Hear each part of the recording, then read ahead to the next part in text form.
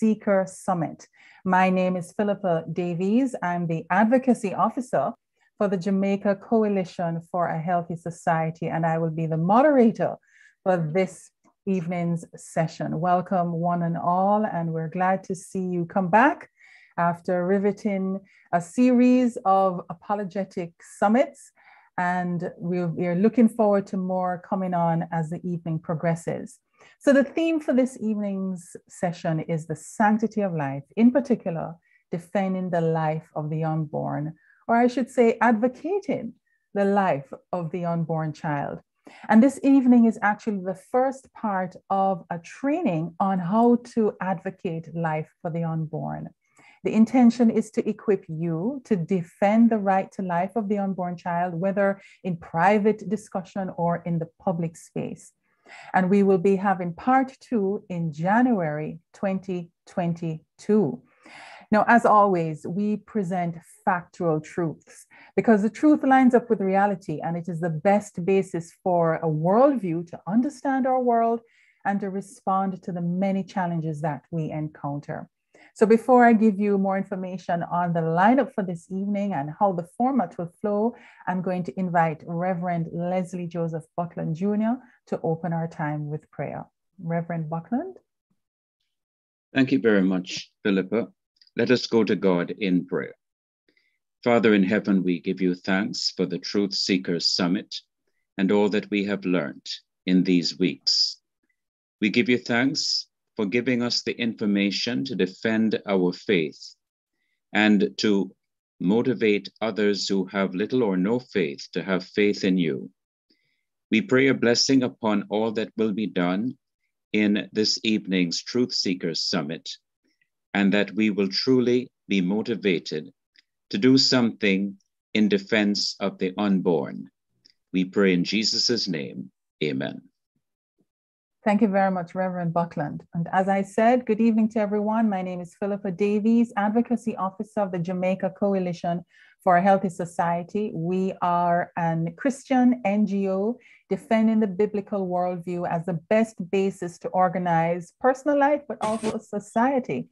And we are partnering with Chosen to Glow Ministries for this evening's final session for 2021 of the Truth Seekers Summit. And our theme for this evening is the sanctity of life, in particular, defending the life of the unborn child.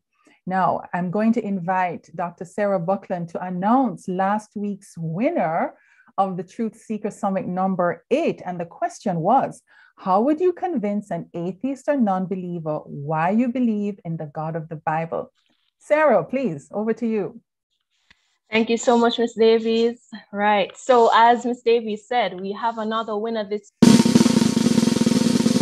for this question. How would you convince an atheist or non-believer why you believe in the God of the Bible? So this week's entries were so excellent. I mean, the entrants gave their testimonies. So we actually will be giving away 3 prizes this week. So we're going to feature their 1-minute videos now. The winners are Daniel Grant, Janelle Campbell from Jamaica Theological Seminary, and Joanna Sahadeo from Trinidad. So let's hear their entries. Jesus Christ is very unique. What he requires and teaches I find very true and applicable regarding our needs, desires, and solutions. That the ultimate fulfillment comes from a relationship and worship to God rather than good works, although good. They are just merely the result of that relation. The Bible is accurate in history, prophecy, and science, but it also has changed the hearts of many. I literally felt a stirring in my belly. Then the word of God came alive and changed everything. I've experienced many healings, and in my brokenness, he has revealed himself. And while I'm content in Christ, there is this sense that I don't belong here in this world. There is much more than this life. Wow. Next, we'll hear from Janelle Campbell and her testimony. You see. All right, this is Daniel Grant. The scientific makeup of our world is too precise for Earth to have been created by accident. There must be a creator. You see, historical sources outside the Holy Bible also proves God's existence and attest to the influence he had on our world. I don't think I can convince anyone to believe in the God of the Bible. However, I do know that I can share why I believe and let God do the rest. The main reason why I believe in the God of the Bible is because he is always with me. And I know it may sound cliche, but it is the truth. Every day when I kneel in prayer and ask God for his daily direction, I see his providential ways throughout my days. Whether it be a deadline extended or the right person shows up at the right time, every affliction I have faced, God has rescued me from all. Ask God to be in everything and you will see his hand in everything. And that's why I believe in the God of the Bible. Very powerful. I'm going to have to put up this video from Janelle because unfortunately, I believe that it's actually up. So bear with us, please. Just a few moments. This is Janelle Campbell's entry. Good afternoon, everyone. My name is Janelle Campbell, and today my question is, how would I convince an atheist or a non-believer why I believe in the God of the Bible? No, I can mention a lot of things, the disasters and the earthquakes and everything that is happening around us that were prophesied in Matthew 24. But today I'm going to use my personal testimony because the Bible said we're overcome by the blood of the Lamb and the word of our testimonies. No, when I started the Jamaica Theological Seminary last year, I did not have any money and I depended on God to provide for me, and he keeps providing for me. He provided scholarships and grants and my school fees covered up until now, right? Because he said in his word that he provide for his people. You know, he said, seek ye first the kingdom of God and he will give us all things, right? So I depended on God. You know, I had faith in God that he would come through for me, and that is the word I live by. I live and I testify by the word of God, and I see it every day manifested in my life because I choose to obey it. And because of that, because of my testimony, I believe in the God of the Bible. I believe what the Bible says. I believe in the word of God because I have proven it in my life. Thank you very much. Thank you. All right, so Chosen to Glow Ministries would again like to extend a hearty congratulations to our 3 winners this week, and you will receive your prizes. So over these weeks, our sponsors have actually been giving away books and DVDs worth hundreds of US dollars to our winners, and especially, more importantly, very faith-building resources. So all of you are one step closer to being eligible for our grand prizes of other gift certificates, 10 Black Christian book, Recharge Lifestyle, and a museum tour. So back to you, Ms. Davies. Thanks so much. Thank you very much, Sarah. And to let I think you said that the award ceremony for the grand prizes would be next week, Thursday, November 25, between 6 and 7. Yes, correct. Okay. Yes. So, should I announce this week's question now or wait until later on? Well, I suppose we could just go ahead and announce the week's question now. All right. So take note, participants. This week's question is, tell us in 1 minute or less, is the decision to keep or terminate a pregnancy a woman's right? Is the decision to keep or to terminate a pregnancy a woman's right? And you know the process to record and upload your video to Facebook or to email christ.the.oneway@gmail.com, and to tag at Chosen to Glow Ministries and add the hashtag Youth for Truth. Caption the video with your name, organization, if applicable, the question that you're answering. And the entries are open from today, Thursday, November 18th, and will close next week, Tuesday, midday, Jamaica time. So the question again for this week is a decision to keep or terminate a pregnancy a woman's right. Thank you very much, Sarah. Yes. So participants, those who have joined us since we began, welcome again to this final edition for 2021 of the Truth Seekers Summit. And our theme this evening is the sanctity of life, in particular, defending the life of the unborn. So the format for this evening is that we're going to present briefly the facts on pregnancy and the stages of pregnancy, the facts of abortion, and then we're going to have a short panel answering questions and arguments that have been commonly used in the debate about abortion and about preserving the life of the unborn. And then we're going to break out into 3 thematic breakout rooms. You'll be able to choose which one. And the options are social media, school, and equipping the church. What are we going to look at?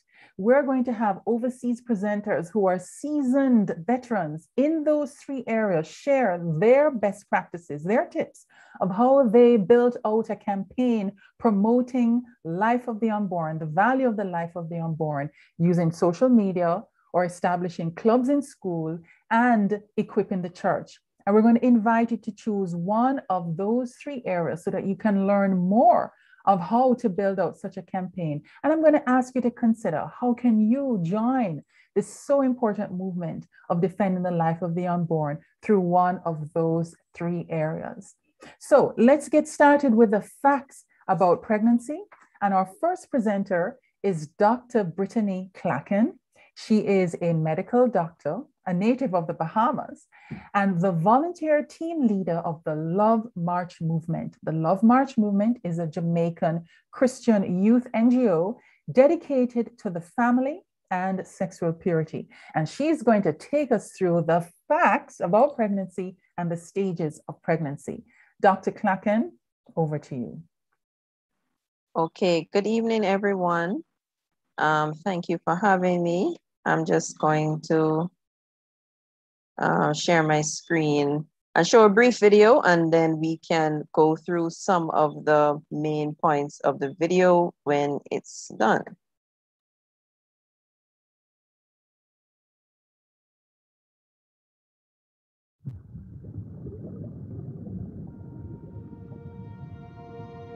This is Olivia. Though she has yet to greet the outside world, she has already completed an amazing journey.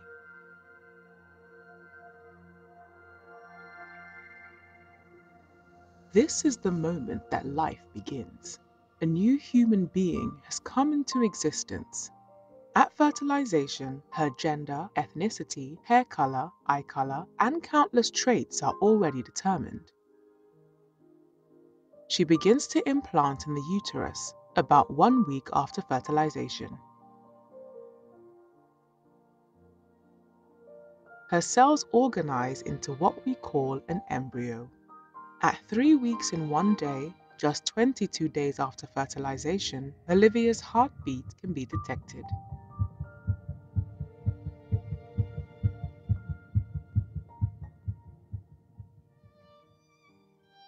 The buds of her arms and legs appear by 4 weeks.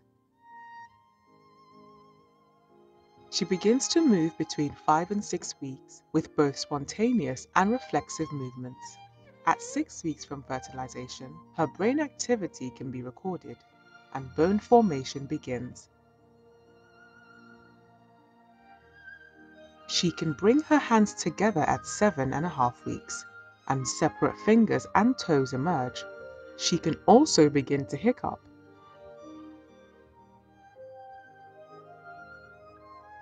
At the beginning of the 9th week, Olivia will have grown from a single cell into nearly 1 billion cells, and she is now called a fetus. She will suck her thumb and swallow, grasp an object, touch her face, sigh, and stretch. At 11 weeks, she is playing in the womb, moving her body and exploring her environment. Her taste bud cells have matured by week 12, but are still scattered throughout her mouth. Her mother will first sense Olivia's movements between 14 and 18 weeks, an event called quickening. Beginning at 18 weeks, ultrasounds show speaking movements in her voice box. Around 20 weeks, with a lot of help, babies have survived outside the womb. At 27 weeks, her eyes are responding to light. She can recognize her parents' voices and will even recognize lullabies and stories. Olivia has gone on an amazing journey during these last 9 months. She will soon signal to her mother that it is time for delivery and greet the outside world.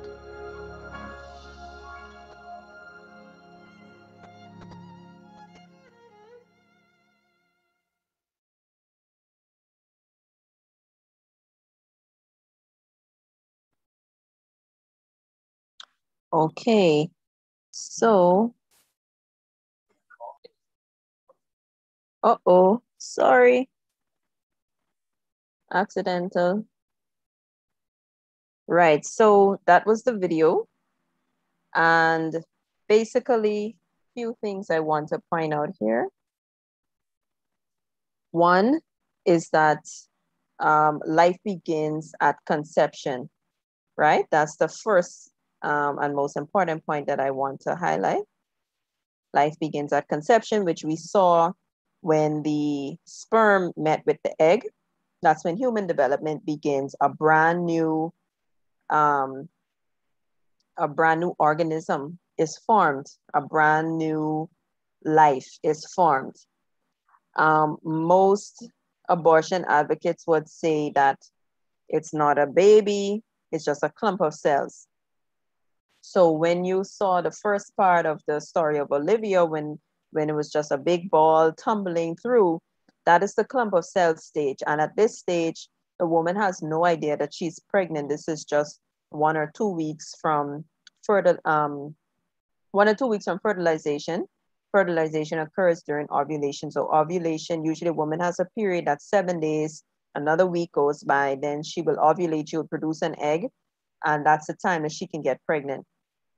2 weeks after that, she may be expecting her next period, depending on her cycle, right? So at the time that the baby is a cluster of cells, as they would like to say, she's not expecting a period at all, right?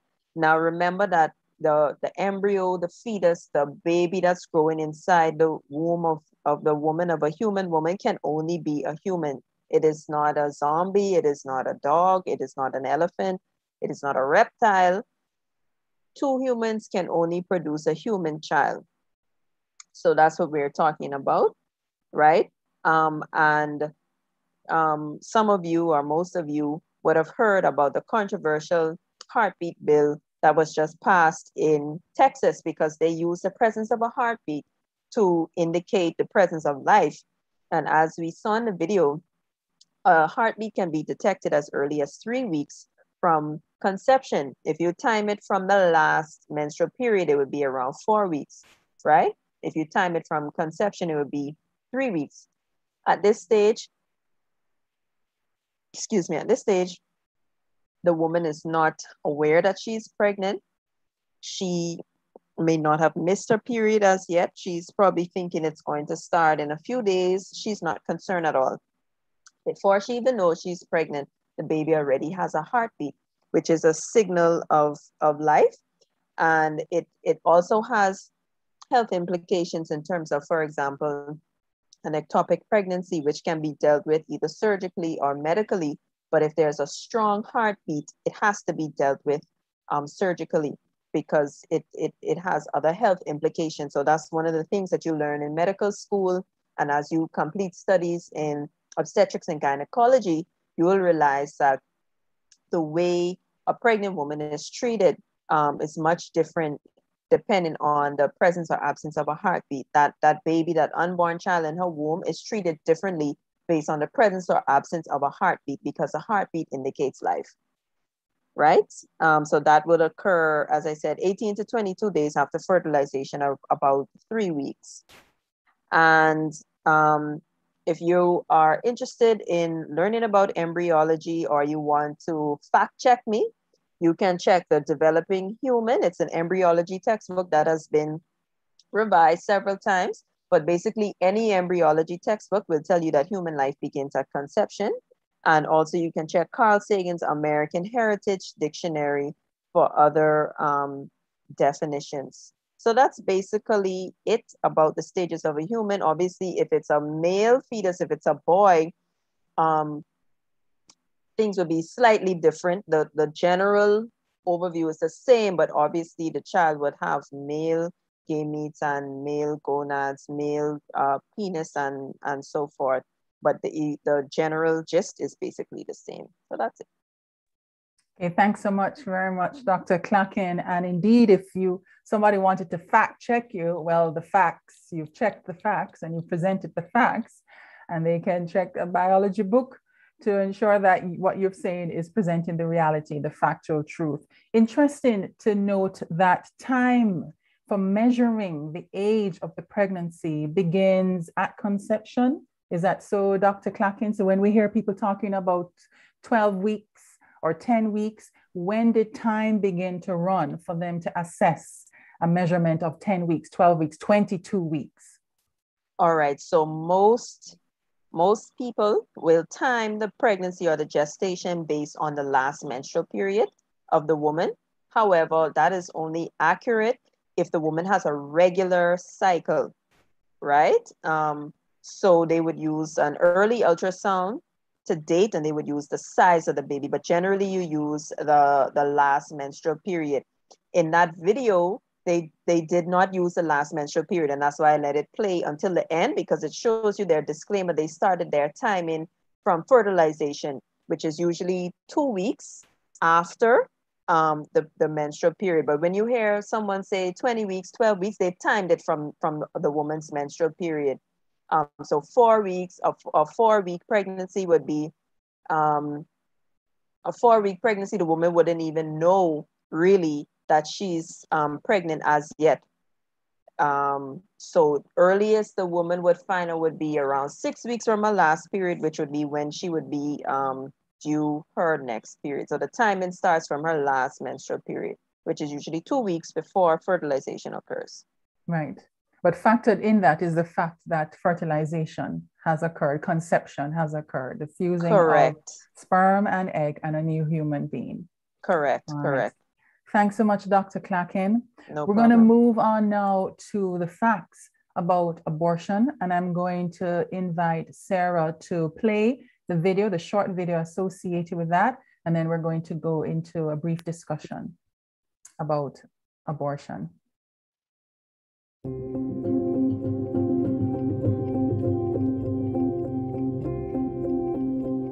My name is Dr. Anthony Levatino. I'm a practicing obstetrician gynecologist, and I've performed over 1,200 abortions. Today I'm going to describe a second trimester surgical abortion called dilatation and evacuation, or D&E. A D&E is performed between 13 and 24 weeks of pregnancy. After administering anesthesia, the abortionist uses a weighted speculum, like this one, that opens the vagina widely. Because second trimester babies are so large, this greater access facilitates a late-term abortion.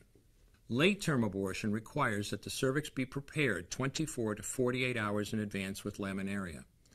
Laminaria is a type of sterilized seaweed that absorbs water over 8 to 12 hours and swells to several times its original diameter. Once removed, metal dilators can be used to further open the cervix as needed. Once the cervix has been stretched open, the suction tube is placed inside.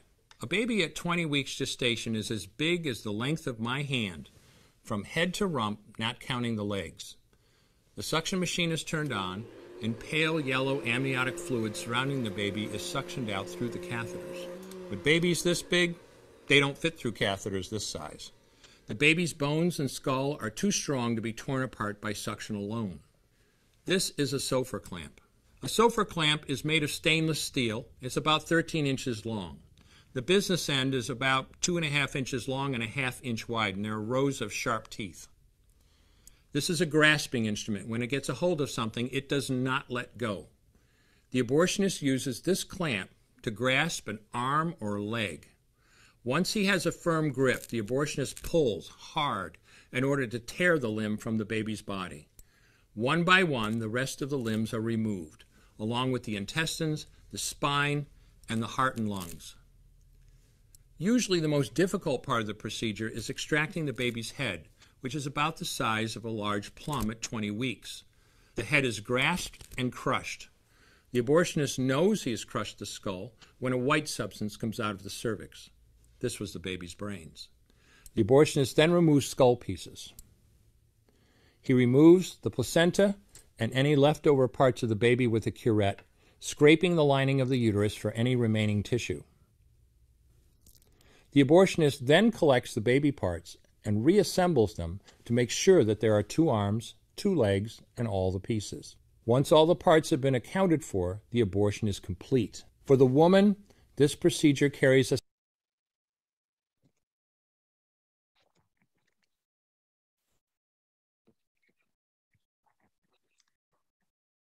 Thank you so much.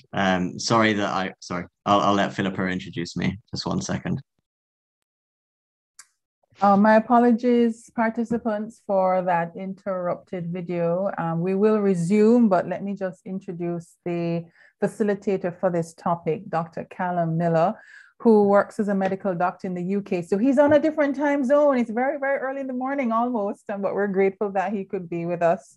He's an international speaker and has published in top academic venues and on the matter of bioethics, and including on the BBC and at the White House. So we're grateful that Dr. Miller could join us on this topic of abortion. Dr. Miller, over to you, and then back to the video. Thank you so much, Philippa. Well, I won't take up much of your time. We've got a lot to get through, but I just wanted to take a few minutes really to outline the process of abortion. Now, you've been shown a video just now, which is distressing to watch, and I'm sorry for anyone who has been distressed by that. We think it's important to show the reality of this because justice is important and the reality is important. And as distressing as reality can be, this is what a second trimester surgical abortion involves. There are about 9,000 of these every year in the UK, far, far more in the US because surgical abortion is much more common in the United States. So I'll just very quickly outline the abortion procedures. And I'm sorry you're being introduced to me in this way by talking about such a challenging and distressing subject, but we want to give you the basic facts before we do a little bit of Q&A. So I'll just share my slides. So there are 2 main kinds of abortion: medical, which means abortion by taking pills and delivering the baby as in a miscarriage, and surgical abortion, where instruments are used to remove the baby from the womb. Some countries mostly do medical abortions, like the UK and many parts of Europe. Other countries mostly do surgical abortions, like the United States of America. Medical abortions throughout the pregnancy can be done at any time in the pregnancy, and they usually involve the same procedure: taking 1 or 2 kinds of pill, which removes the baby from the lining of the uterus and therefore deprives it of oxygen and nutrients and so on. And so depriving it of oxygen in the way that we might be deprived of oxygen, that would obviously end our life. Medical abortions work in that way, and then another pill used to contract the womb so that a miscarriage is induced. In very late abortions, after about 21 weeks, because the baby is viable and potentially could survive outside of the womb, a procedure called feticide has to be performed first, which involves injecting potassium chloride into the baby's heart to end the heartbeat before the baby is miscarried. So those are how medical abortions happen. Surgical abortions can be one of 2 types. The first is vacuum aspiration or curettage. This involves either vacuuming the baby so that it's destroyed in the process and it comes out of the womb that way, or curettage involves kind of scraping parts of the baby because it's so small that the baby is scraped out of the womb gradually. Those are done for early surgical abortions, and most abortions are done in the first trimester. When you get into the second trimester, you have a D&E, a dilation and evacuation, which is the process that you saw on the screens just a moment ago. Now, that is obviously a minority of abortions, but it demonstrates the radicalness of the abortion industry, the fact that 9,000 of those D&E abortions are performed every year in the UK, and many, many more thousands around the world, shows that this isn't just a small, rare event. This is something that is a significant part of the way abortions are carried out. But of course, all of them do involve ending the life of the child. So this is just a description. The NHS website, our National Health Service in the UK, says in very euphemistic terms, this is the process you've just seen on the video. It involves special instruments called forceps through the cervix and into the womb to remove the pregnancy. And it sounds very benign. As you've seen in the video, of course, though, the truth is much more significant than that. The truth is much more radical, and many would say barbaric, the way that these abortions are carried out. It is worth being aware that babies can probably feel pain as early as 12 weeks of pregnancy. So these babies will be conscious and will be able to feel pain. There's one particularly radical kind of abortion which was performed fairly often in the US until it was banned about a decade or two ago. It was still the minority of abortions. I'm not saying these were what most abortions are like, but there was a significant number of these abortions every year. It's called partial birth abortion. Now, the author of this procedure says classic D&E that you saw in the video is accomplished by dismembering the fetus with instruments and removing the pieces. However, most surgeons find dismemberment at 20 weeks and beyond to be difficult because the fetal tissue is too tough. And so there's an alternative method, which is called intact dilation and extraction, or also known as partial birth abortion. And he describes it here. DNX can be described as dilation of the cervix to open the cervix up, use ultrasound to watch what you're doing, tilt the fetus or the baby to get it in the right position. You deliver half of the baby so that only the head remains inside of the mother, and then crush the skull as most of the baby has been delivered. And there's much more to say about that. And it was done on healthy women with healthy babies. This wasn't something that was only done in extreme situations.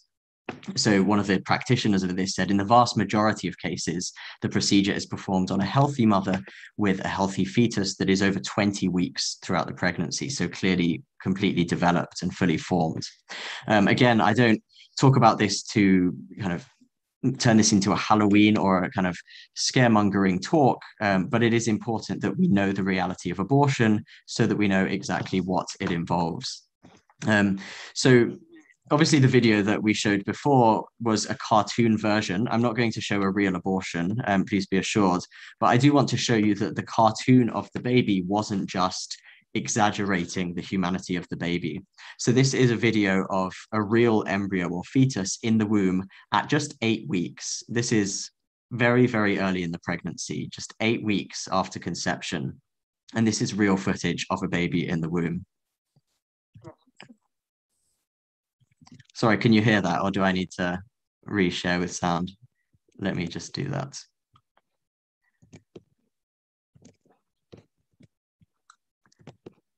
Okay, you should be able to hear now. Sorry, one moment. The embryo is becoming more physically active during this time. Motions may be slow or rapid, single or repetitive, spontaneous or reflexive. Head rotation, neck extension, and hand-to-face contact occur more often. Touching the embryo elicits squinting, jaw movement, grasping motions, and toe pointing. Between 7 and 8 weeks, the upper and lower eyelids rapidly grow over the eyes and partially fuse together. Although there is no air in the uterus, the embryo displays intermittent breathing motions by 8 weeks. Okay, so very quickly then, just at the end, there are obviously a number of complications associated with this. In the short term, it can cause hemorrhaging, infection, perforation of the uterus, and so on.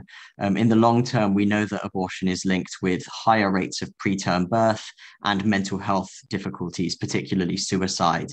And so this is a serious procedure which has significant consequences for the woman, who of course is equally valuable to the child and is deserving of our utmost respect and care. So I'm sorry this has been such a whirlwind tour of this topic. The time is short, and I'm very grateful for your patience in me getting to you. But I hope that's a helpful introduction, at least, to the reality of abortion. And we can now go on to a time of answering some key questions that come up very frequently in this area. So thank you for your patience. And thank you very much, Dr. Miller, for participating and sharing with us. And participants, just to remind you that this is the first part of a training. We will meet again in January 2022, and the videos will be available for you to review as you like and to share with others. So we know the time will be short this evening, but we're now going to have a panel of experts to handle some of the common arguments and questions that are raised in the debate about the life of the unborn and abortion. You can post your questions in the chat. We may not get to all of them, and some of them might be covered in some of the common arguments and questions that we will have, but let's get to our discussion. So I'm going to invite our other two panelists. We have Mrs. Stephanie Christian, who is a licensed associate professional counselor. And one of her areas of specialization is to provide counseling services to post-abortive women. She has over 13 years of experience in this ministry and has conducted healing retreats for post-abortive women and victims of abuse. And she is based in Jamaica with the Roman Catholic Archdiocese in Kingston. We're also joined by Ms. Francesca Tavares, who is a Jamaican attorney at law, who is also presently pursuing postgraduate studies in compliance at the University of Freiburg. And she's the vice president of the Love March movement, the youth Christian organization for sexual purity and the family in Jamaica. So let me invite Francesca, Mrs. Christian, and Callum. Please put on your videos, and I'm going to field some of these questions that I say are commonly raised in the debate on abortion and preserving the life of the unborn. So let's take this first question about keeping a pregnancy if it's a woman's right. Zachary, I'm going to ask you to post the question into the chat if you don't mind. Thanks so much. So let's take this question about rights. We hear a lot, it's my rights, it's my body, it's my choice. Is keeping a pregnancy a woman's right? And also, do men have anything to say about abortion? Should it only be women? Francesca, what do you say on this to that kind of question? Thanks so much for having me and for asking that question, Philippa. First of all, abortion is a human rights issue, not just a woman's issue. Therefore, the voice of men as human beings is welcome and needed, and they should be heard on the subject. And in fact, something that I've said before, abortion isn't a reproductive right or any right at all. It's a human wrong. It's an act of violence against the most vulnerable persons in our society, the preborn child. Abortion not only destroys human life, but it carries risks, which Dr. Callum Miller listed, risks physical and psychological, which have lasting, devastating impacts for the mother and certainly for her preborn baby. According to abortion activists, the fact that women, like all people, have bodily autonomy, it means that the right to the life of her child is a violation of the mother's rights. And I'm going into the bodily argument a bit right here, but it's kind of linked. The argument is that the preborn child is in the mother's womb. The father does not have carry that responsibility, so he should have no say. But the bodily autonomy argument in this instance, it does not carry water. It doesn't justify abortion because men should have an opinion about abortion, and the law should recognize a father's right to defend his preborn child. And while mothers take on the risk of carrying children and fathers do not, this is just a biological fact. It's not an act of patriarchy. As one of the biological parents of the baby, fathers share the responsibility for carrying the child into the world and ensuring that the child is cared for. And we hold them accountable to this after the child is born. Along with that responsibility, that duty, comes the right to advocate for the life of that child. And we've heard in Jamaica, at least, of many instances or a few instances where the father has no recourse. where the mother unilaterally decides to end the life of the child. Father's in tears saying, please don't, I will take care of the baby. You can dissolve all your rights, I'll take care of the baby. The mother does it unilaterally. What then? What then? Negating a father's right to defend his preborn child sends a message. Fathers are not necessary. It undermines the essential role of fathers in society. Babies also have fathers. And as other pro-life advocates have said so beautifully, having a uterus isn't a precondition to having an opinion on abortion. Fatherhood is necessary and important. That's it. Thanks so much, Francesca. But let me ask this question. What if a woman or a girl becomes pregnant because of the horrific crime of rape or of incest? Shouldn't she have the right to abort that child rather than to carry the memory of that horrific trauma for the rest of her life? Mrs. Christian, what would you say in that kind of circumstance, or have said to persons that you have encountered? Should we have abortion for rape or incest, pregnancy due to rape or incest? You could unmute, please. Thanks.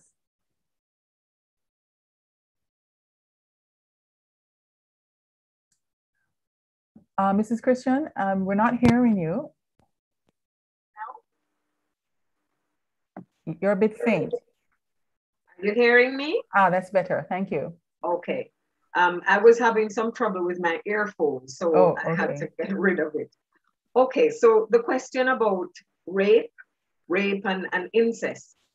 I must say that it is a hard case, and I would not for one moment be insensitive to the pain and sorrow that a woman would have after experiencing that violence being done, to her, and then finding out that she's carrying life.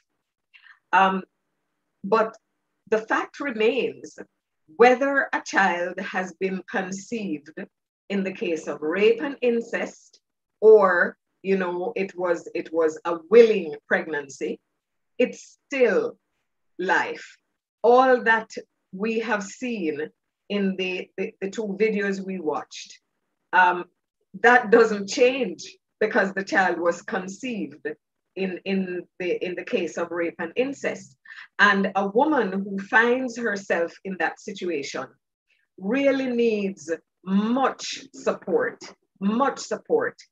She needs to be given options, and there are options, so that if she does not want to actually raise that child, she can know, well, maybe there is someone who is willing to adopt this child, or just to explore and ensure that for the 9 months of that pregnancy, there is someone there or a group of persons there to walk her through.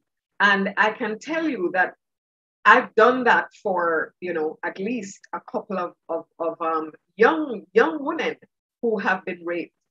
And they have been given the option of adopting, giving up the baby for adoption, and they have chosen not to. They have chosen to carry the baby and to take care of that child as if it was a willing pregnancy. And there are so many cases that we know about where women have raised their child, carried their pregnancy, raised their child, and this child has been the light of their life, and some they never conceived again. So, I want to stress the point that it is important for that woman to be cared for in a very special way, but it is still, there is no reason, no matter the circumstances, that makes abortion okay. So, Mrs. Christian, in your counseling though, have you found women who regretted then having the abortion, or wished that despite the rape, despite the incest, they had kept their baby? Let's say I have not actually spoken to a woman who has had an abortion because of rape.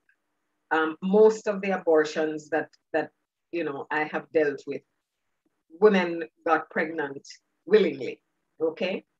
But whether they had an abortion from rape or they had an abortion from a regular pregnancy, there is definitely regret. I will just read a quote from one woman, and it says, "My abortion has left me empty, alone, and in despair. The self-hatred I see every time I look in the mirror has been my constant companion for the last 10 years. And that's coming straight from the woman. So yes, there is definitely regret. There are some other challenges, some other emotional problems with abortion. There is increased anxiety. There is, self-harm, the chances of suicide. There's flashbacks. There is just a plethora of emotional problems as a result of an abortion. And, I can remember speaking with one woman, and after we had been talking, she kept on telling me for about a year that she did the right thing, having had an abortion. But she kept on coming because she was not doing well. And finally, after about a year and a half, she actually said, "I miss my baby and I regret having had that abortion." Even though she kept on saying for such a long time it was the right thing to do. And I wanted to say to her, if it was the right thing to do, why are you here? But I was patient. I just listened. So the fact that women are made to feel like this is the right choice, once you make the decision, everything is okay. You'll forget about it. You'll carry on with your life. It's not that. What happens is that the very reason that a woman gives for having this abortion, it's going to interfere with my education. It will cause my relationship to break. All kinds of reasons. I can't afford it. All of those things play out after the abortion. They drop out of school, they fall into financial difficulties, the relationship ends anyway. So the abortion did not achieve the objective. All that it was supposed to have accomplished, it has not. So just to go back to your question about the rape and incest, I would say that all of the women who I have spoken with, who have been raped, have kept their baby. They have kept their baby. I know that there are persons too who may have aborted after rape. They don't necessarily tell you that. They will say they have had an abortion. They won't necessarily tell you the circumstances sometimes. Mm-hmm. Thanks, Mrs. Christian. That is a poignant point, that the reasons given by the mothers to justify the abortion were not satisfied in reality after the abortion. That's very, very poignant. Let me turn to Dr. Miller. Perhaps you could share from the UK if you are aware of any statistics as to the percentage of abortions that are due to pregnancy from rape or from incest. And I'd also like you to talk about what if we hear the argument, the mother's life is at risk. She's at risk and therefore abortion must be undertaken. So if you could comment on those two, please. Sure. Well, this will really be the tip of the iceberg. All of these topics, it's possible to give an hour lecture on and more on each of them. So please don't feel, if you feel like we haven't said enough, then please do be patient and come back in future and we'll tackle this in more detail. In terms of pregnancies or abortions due to sexual crime, we know from the US that it's far less than 1%. 1% seems to be the maximum statistic given in the US for abortions done as a result of rape. In other countries, it seems to be even less. Most studies, it's a very, very tiny proportion. Like I say, 1% is the maximum, really. Another example is Poland, which keeps statistics and which allows abortion if the child is disabled or if the woman has been the victim of sexual assault. And what they find is that even though abortion for disability is a tiny proportion of abortions in general, it's only about 2% in the UK, the number of abortions for rape in Poland is a tiny proportion compared to the number of abortions due to disability. So that means it's an even smaller percentage. So it's difficult to get exact statistics, but we know that this is a tiny proportion of abortions. But we know, of course, that those women matter and they shouldn't be dismissed just because they are a small minority. They are still infinitely valuable and deserve to have their pain addressed and to have the support that they need, no matter how few of them there are. They really deserve that. In terms of the question of if a woman's life is at risk, well, again, fortunately, this is a very tiny proportion. And in the UK, we have good statistics on this. So out of 200,000 abortions each year in the UK, we know in the official statistics, which are very accurate, that only 100 at most out of 200,000 are to save the life of the mother, only 100 at most. When you look into those situations, you find that many of those don't actually require an abortion. Some of them, the baby is already viable beyond 21 weeks and could be delivered without ending its life. In other cases, there have been things like high cholesterol. Now, many people have high cholesterol, and it's not a reason that you need an abortion to save your life. I have high cholesterol, and it's not in that sense such an urgent and significant health condition that you need an abortion urgently. And so when I say 100, that really is the maximum estimate. And when you look at the figures in detail, the number of abortions really needed to save a life are far fewer still. Now, in most of these cases, if you don't save the mother's life, the baby sadly will also pass away. So in almost all of these cases, you can only save the mother. There is no way to save the baby. The baby will sadly pass away regardless of what you do. And so what you can do is deliver the baby if it's causing an infection, for example, to save the life of the mother. And you don't intend to end the life of the baby, but you foresee that the baby will pass away as a result of being delivered early. And so you never need to intentionally and directly end the life of the baby in any medical situation. But what you can do in these very, very rare situations is deliver the child early to save the life of the mother, knowing that even if you hadn't delivered the child, the mother and the baby both would have passed away. And so it's really making the most of a terrible, tragic situation where you can only save one life. And that's better than saving neither life. So I hope that's a helpful introduction to that question. Right. And ectopic pregnancies, Callum, how do you respond to those? Yeah, so that's a fair question. So those are much more numerous. So ectopic pregnancies are more like 1 to 2% of all pregnancies. Very rarely there have been cases of ectopic pregnancies where the baby has survived, but usually that's not possible. And usually that ectopic pregnancies would be treated under the same principles. If you leave the baby there, it will pose a risk to the life of the mother long before viability. And when the mother passes away, the baby will also pass away. So yes, in most cases of ectopic pregnancies, you do need to remove the child, but you don't need to directly and intentionally end its life. But that would be a more common situation where it would usually be ethical to remove the child, foreseeing, again, sadly, that it will pass away, but in order to save the life of the mother. Okay, thank you, Dr. Miller. Let me turn to Francesca and Mrs. Christian again, some cultural and social realities for us in Jamaica. And we hear these arguments often about poverty. The mother is poor, can't afford to have any more children. Or child abuse. Wouldn't abortion reduce child abuse? Isn't it more humane for her to abort the child than to live in poverty or to abuse the child? Francesco, what say you? Mrs. Christian, what say you? Francesco?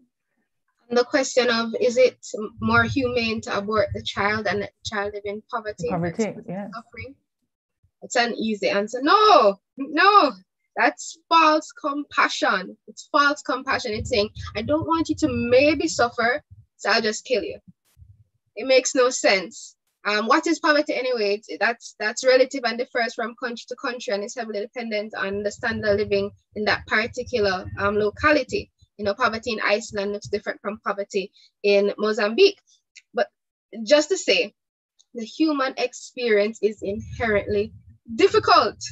It's filled with challenges and hardship and beauty. There's no guarantee that a child born in wealth won't subsequently become poor and experience physical hardships. Each human being has the opportunity, with the lives that they have, to surmount challenges and determine their own destinies. And, you know, we celebrate persons who are able to overcome poverty and overcome various personal difficulties to achieve their goals. And you don't say to them, oh, you poor thing, you should have died so that you wouldn't have to have experienced that. We're so sorry. The value of a human being is not determined by their socioeconomic status or perceived happiness. The right to life is not reserved for the planned, the privileged, or the perfect. It's a right. And innocent children shouldn't receive the death penalty because of perceived, predicted suffering, in quotations. And we just want to say that this is something that we say often amongst abortion advocates, and the abortion, and it exposes the underbelly of the abortion agenda generally. The abortion agenda does not seek to actually remove poverty. It seeks to remove the poor. It's not advocating to address the system that actually oppress human beings, not advocating for fair wages, access to home ownership. It seeks to kill the poor. It's an insidious and wicked agenda, and it's one that we should see for what it is in Jamaica and resist. The right to life is inherent, okay? And poverty is not a crime. Yes, thank you, Francesca. Mrs. Christian, how you respond, especially about child abuse? You'd have to unmute. Yes, thanks. I'm not muted. Okay. Are you hearing me? I'm hearing you now. Thanks. Okay. Just to share a case I had not so long ago. A woman who was raped decided to keep the baby. So she didn't have the abortion, but after the baby was born, she changed her mind and said she didn't want to keep the baby. She wanted to give the baby up. Now, you know that the whole process of adoption in Jamaica, the formal adoption process, is long and you know, I don't know why it is so difficult and time consuming, but it is. But there was this lady who I would say we would probably describe her as poor, okay? Yes, she has a home but she's not working. And she heard about the case of that baby and decided that she would take the baby. She would take that child and she would, you know, try to get help from wherever she could help, because she said, this is a life. I have taken many babies and God has helped me to keep them until someone who is in a better position can take them and raise them. And she has that child, you know? So as Dr. said, crime is not a poverty. Poverty is not a crime, and being poor is no reason to have an abortion. On the matter of abuse, you know, people say that if you keep the baby and you're poor and all of the negative circumstances, you know, what's going to happen is that you will abuse the child. Well, research has shown that a woman who has an abortion is more likely to maltreat her child, you know. She has difficulty bonding with that child. Just the regular needs that a child has, a woman finds it difficult to be able to meet those needs. And if you think about a woman who has had an abortion, being depressed and anxious, and there's all kinds of tension and emotional challenges that she's having, she is not in a very good place to be able to care for her child. So abuse is more likely after an abortion rather than, having the child and, not having the abortion.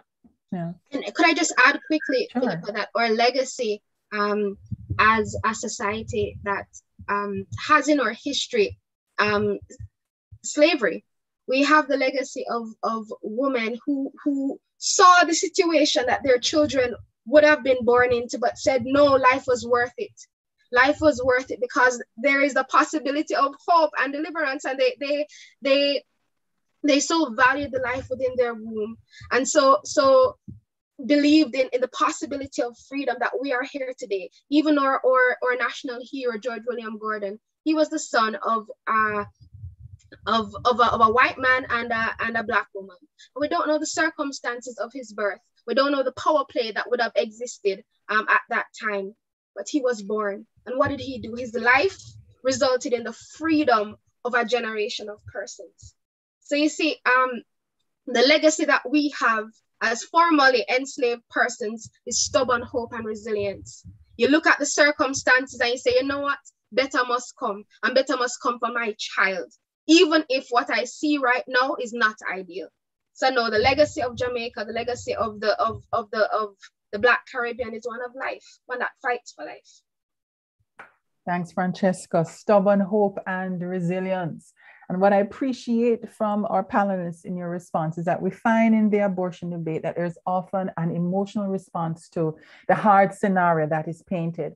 But what we need to do is to think through and respond with reason and with compassion and with truth, because we are offering a response that preserves life to that hard scenario. So I appreciate that so much, panelists. Let me just take one last one before we move on. Dr. Miller, what if a child is disabled?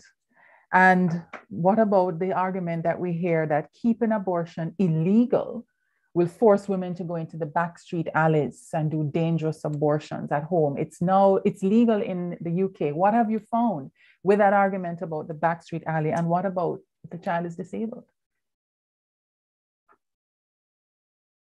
Yeah, those are two very big questions. So I'll go one by one. So on the question of disability, there's obviously a huge amount that could be said.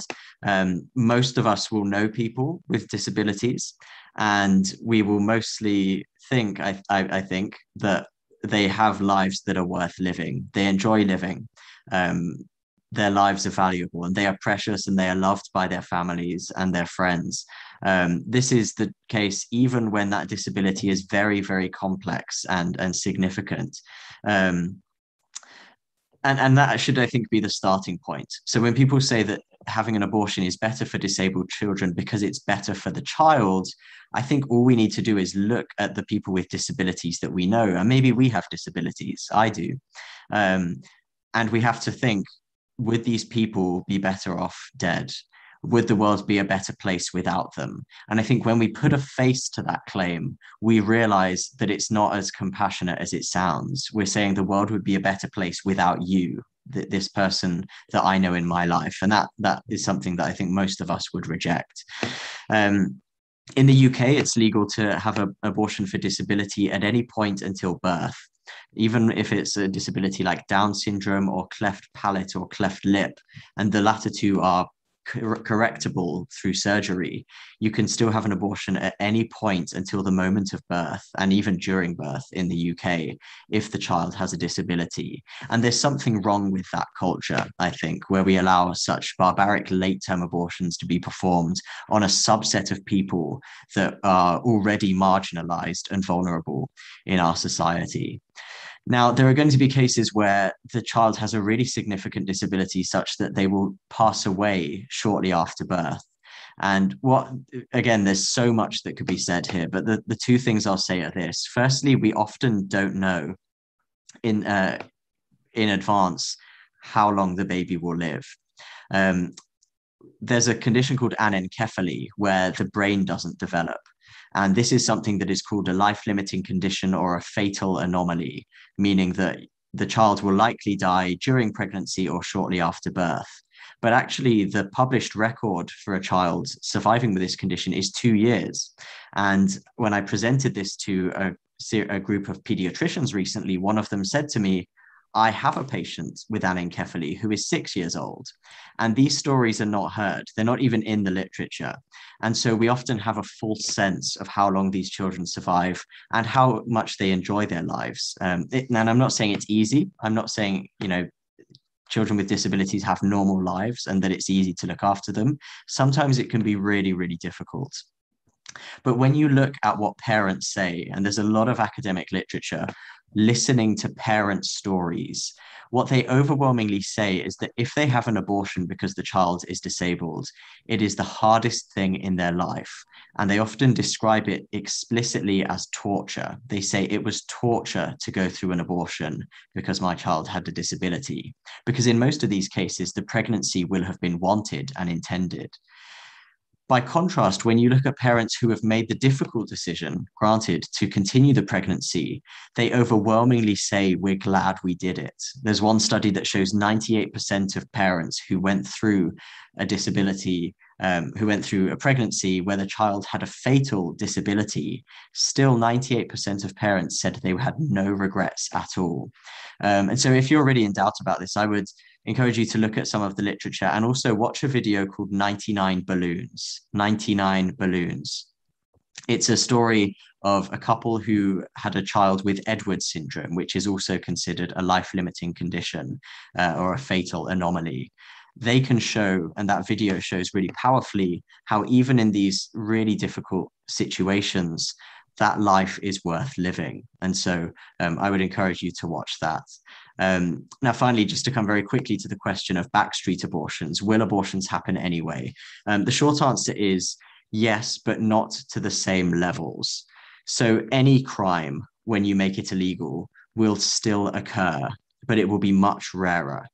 And that's the truth. That's the case for murder, for assault, for sexual assault, for theft. All of these things still occur, but we don't say we should make them legal because they occur anyway. We say, well, the law probably reduces them and makes it a rarer problem than it would otherwise be. And there's overwhelming empirical literature proving that. We know from study after study, literally dozens of studies show that protections for the unborn child in law do protect women from having abortions, and the abortion rate is lower. Now, there's this other question of whether women's lives will be put at risk. There's a huge amount that could be said on this, but the short answer is that when you look at the statistics on this, countries which have good healthcare and pro-life laws have no deaths from abortion. Poland, Malta, the Republic of Ireland before it legalized abortion, South Korea, all of these countries have virtually no deaths from backstreet abortions because they have the emergency care in place. Whereas in countries that have worse healthcare and legal abortion, women still die from backstreet abortions because they want the privacy of a backstreet abortion, they can't access legal abortion, and so on. And so what you see is that the reality is women dying from backstreet abortion is a result of the quality of the healthcare system in a country and has virtually nothing to do with the legal situation in place. Now, there are statistics specifically for Jamaica. I went through them in a previous webinar series. It shows that the number of women dying from abortion in Jamaica is extremely small. Now, those women, it's literally just a handful a year, I think, if I remember correctly. Now, those women matter, and their deaths matter and are tragic. And we should be aiming for a world where no woman dies from abortion. But that can't just be done just by legalizing abortion. In the UK, a handful of women die from abortion every year. And that's, we know that women have died from abortion in this past year in the UK. So legalizing abortion isn't a simple solution. The real response is to give good emergency care and protect every woman and every baby during pregnancy. Thanks so much, Dr. Miller. And when we use the phrase backstreet, or when the pro-abortion activists use the phrase backstreet, what do they mean? An actual alley, or they're talking about a doctor who is not in the formal health system, or what is the meaning of backstreet abortions? Yeah, thank you for asking me to clarify. There are lots of terms for this. So backstreet abortion, meaning it's done in a back alley. Clandestine abortion, unsafe abortion. These are generally all meaning the same thing, which is abortion in unsanitary conditions or without the right information. And the argument is that women having a backstreet abortion more women will have backstreet abortions if abortion is illegal.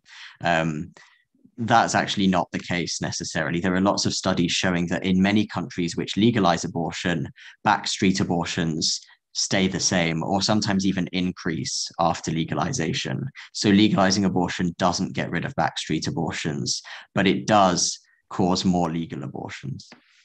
And there are medical complications even when a trained doctor carries out an abortion, and it is legalized under the laws of that country. Yes. Absolutely. Yeah. Just this past year, just a few months ago, a woman died from a perfectly legal, safe abortion in the UK, which has very, very good quality healthcare and one of the lowest maternal mortality rates in the world. Well, thank you so much, Dr. Miller, Mrs. Christian, Ms. Tavares, for those responses to some of the common arguments and questions that are raised in the debate. I'm going to take one last question, and this was posted in the chat. Is there any possible common ground between the pro-life and the pro-abortion camps? Any possible common ground at all? In other words, if abortion must be, what limitations should be placed on the legality of the procedure? I'll ask each of our panelists to comment on that, and then we'll move on to our breakout rooms. Any possible common ground? Mrs. Christian? That's a difficult question. It really is, because I don't know that a pro-choice, someone who is seriously pro-choice, I don't know if they consider. I know we've heard, okay, so we will not, in Jamaica, we will not perform abortions after whatever that period is, 6 weeks or 8 weeks, whatever that is. But what happens if it is 8 weeks or it's 9 weeks? So it's legal if it's 8, or rather, it's legal if it's 9. Okay, but if it is 9 weeks and a day, or it is 10 weeks, it's now illegal. Where do you draw the line? I don't know if there really is any common ground.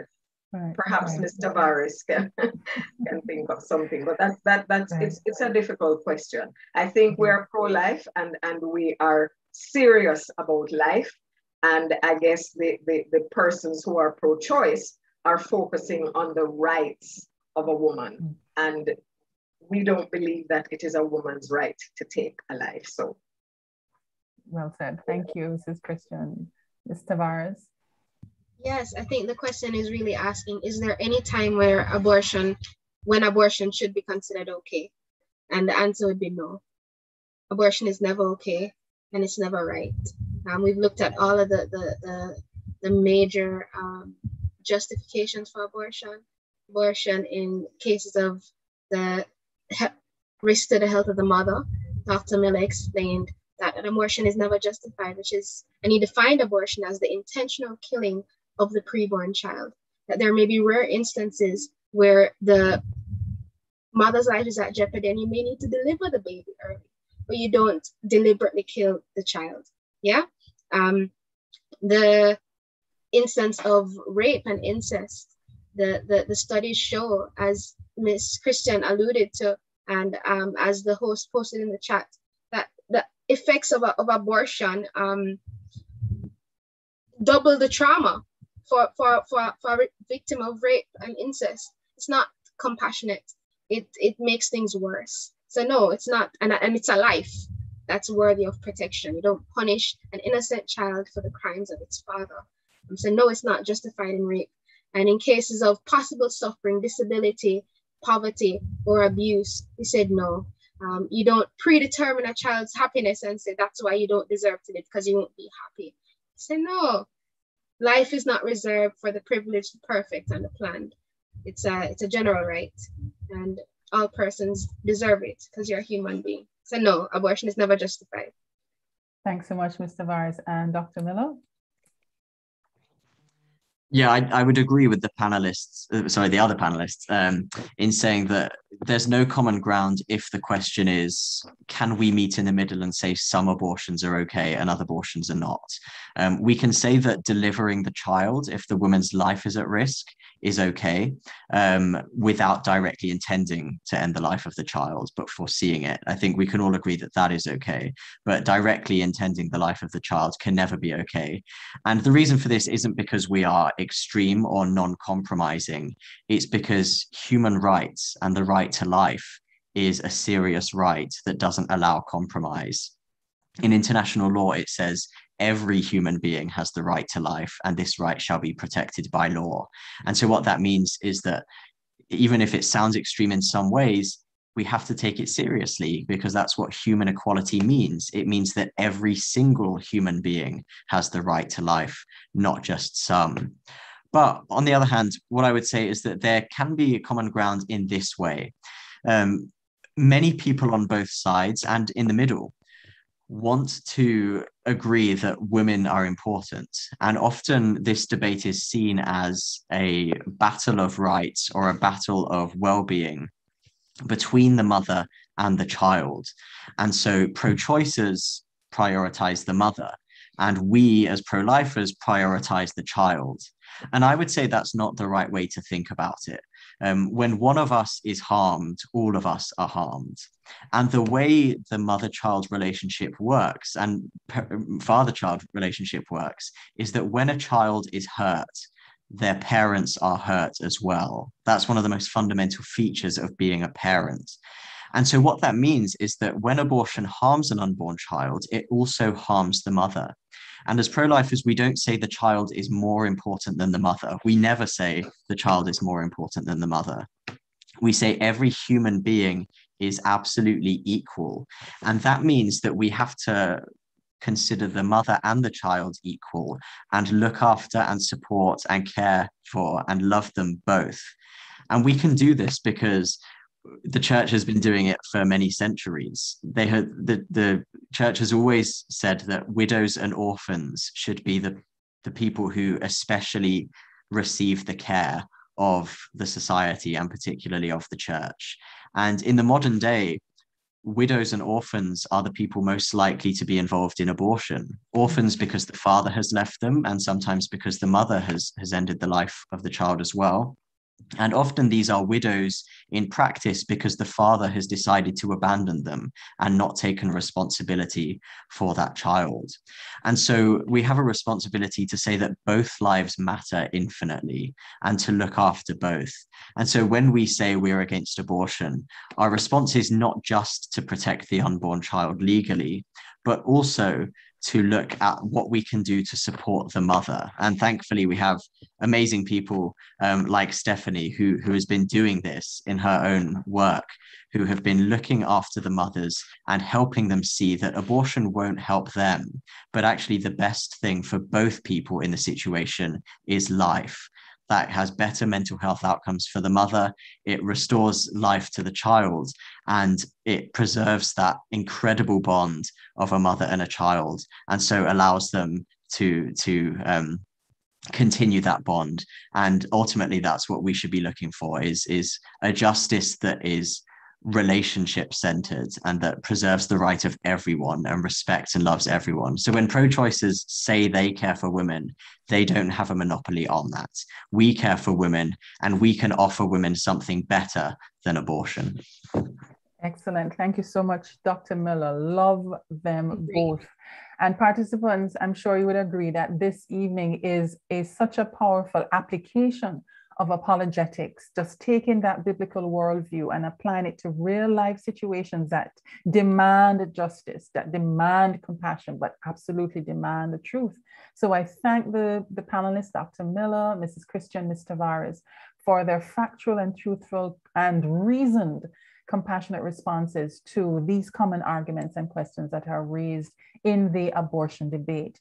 Now, participants, I am inviting you, if you are not already, to join the movement in defending the right to life of the unborn in your circles, but even possibly taking it further afield. And now to invite you to learn some more about how we can apply these facts and these truths in the areas of social media or building out right to life school clubs and equipping the church. And so we're going to have breakout rooms with presenters from overseas who are seasoned advocates in this movement, and they're going to share with us their experiences and their best practices.